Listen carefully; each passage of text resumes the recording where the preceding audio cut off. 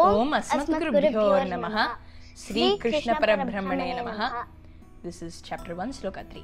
Pasyaitam Panduputranam Acharya Mahatim Chamum Vyudham Drupadaputrena Tavasishyena Dhimata. It means, O Acharya, behold the mighty army of the sons of Pandu, arrayed into battle by your prized pupil Drishtadyumna, the son of Drupada.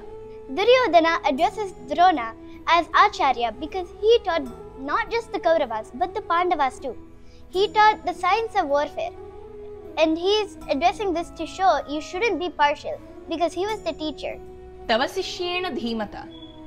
So by this phrase, Duryodhana is saying that Dronacharya is so simple-hearted that he taught Drishtadyumna, a person literally born to kill Dronacharya, the science of warfare. Drupada Putrena.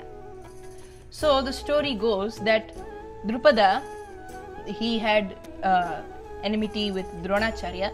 So with the motive of getting his honor killed, he asked two Brahmanas, Yaja and Upayaja, to perform a yajnam that will grant his son, Drishtadyumna, the ability to kill Dronacharya.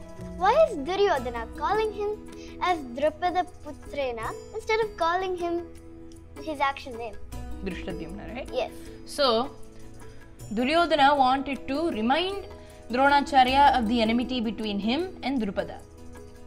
So, he actually meant it as a good opportunity to take his revenge against Drupada.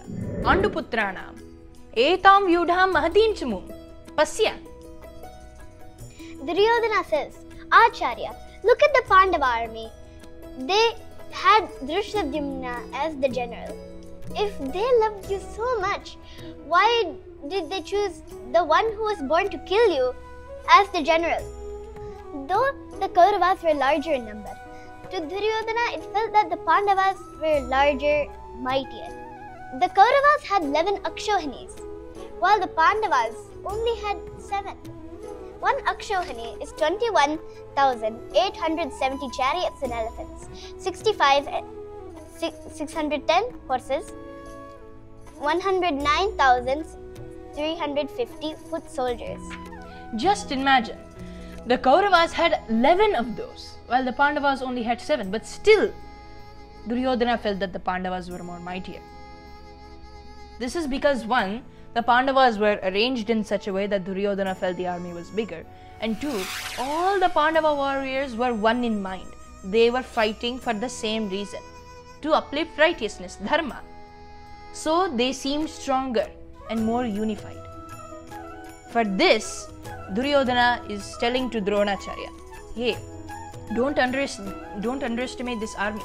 You better come up with a good plan to defeat them, because they are mightier than they seem. This is the end for chapter 1, Slokam 3. See you for Slokam 4.